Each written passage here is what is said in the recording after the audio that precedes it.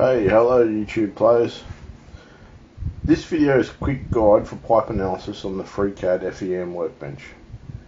With any analysis software, it's good practice to calibrate and then control the design.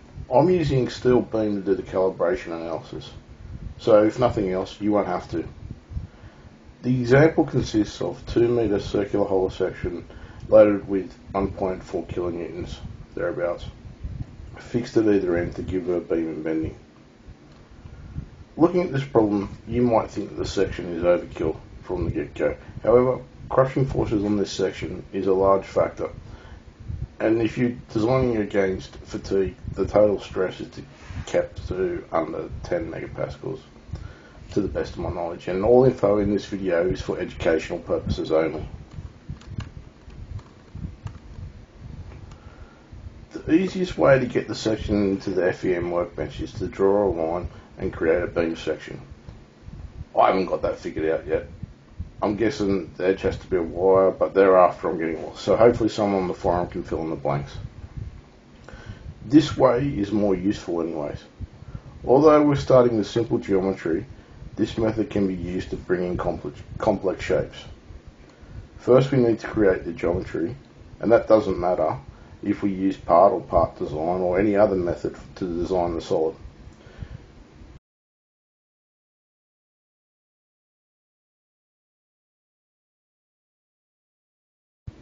It's important to remember that you will need a face to apply the load.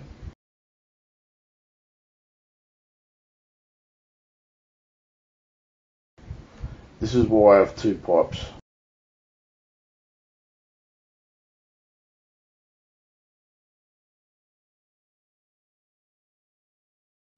Union to form one solid. Then we head over to the arch workbench to face bind the surfaces required.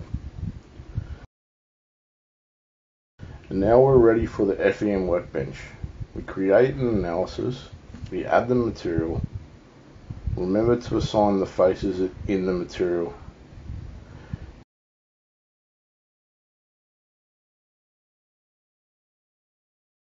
You may have more than one type of material, and that require assigning more materials to those faces. Select the faces from the 3D view to avoid errors in the report view.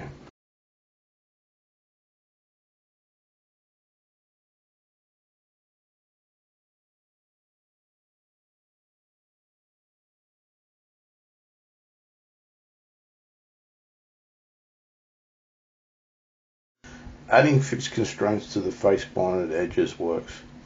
If there's no red constraints in the 3D view, something's wrong.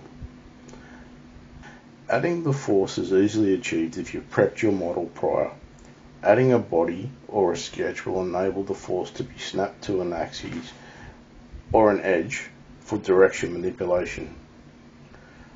I've chosen to mesh with the default G mesh for no other reason than I like the letter G. It works, don't judge.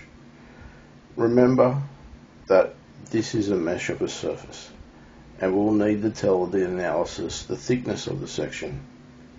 This is done by adding a shell plate thickness. However, the 3D view does not update.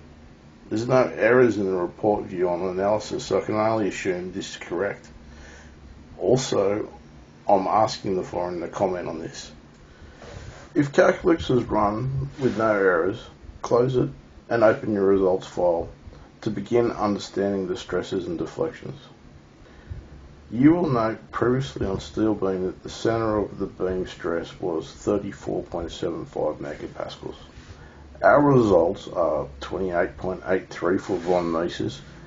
Maximum principal stress is 29.8 megapascals and maximum shear stress is 15 megapascals. All are still a bit different from steel beam's 34.75 megapascals. Working problems out with equation and mesh are apples and oranges. However, meshes will do problems no calculator can. We need to understand what we're looking at. maximum principal stress is the bending stress, and the shear stress, well, is the shear stress. And we can't just add the two together. We need to use this method. And if you understand Pythagoras, this will be a walk in the park. Total fibre stress is the square root, the squared sum, which gives us 33.4 megapascals,